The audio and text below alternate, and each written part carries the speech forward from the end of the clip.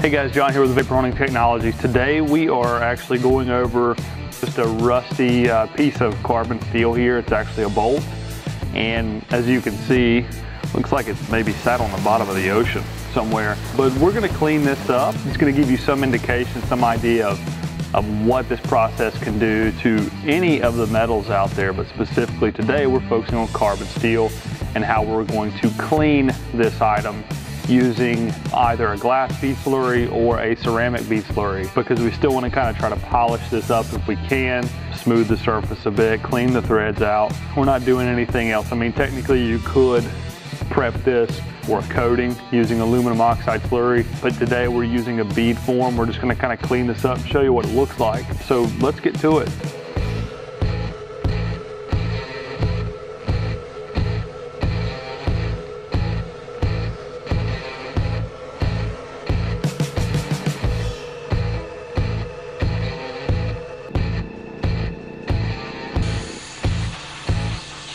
Okay guys, so back after blasting this very corroded rusty bolt here in the fine mesh ceramic bead, what we really wanted to show you was not how well it just cleans a rusty item or rusty bolt, but how well it actually cleans in the pores or in the pits, the deepest areas of the bolt, in the thread pattern, which I really didn't focus a lot on, but it actually still cleaned it very well. But yeah, you can really see to what level of cleanliness you can really take apart and actually get in some of the very tight spaces.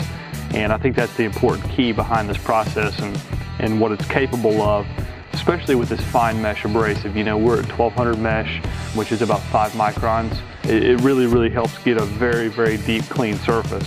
So you can imagine, even if you're prepping for a coating, you know, with a 1200 mesh particle flowing across the surface, cleaning in those deep areas, you're gonna get an extremely clean, very well cleaned surface to bind to.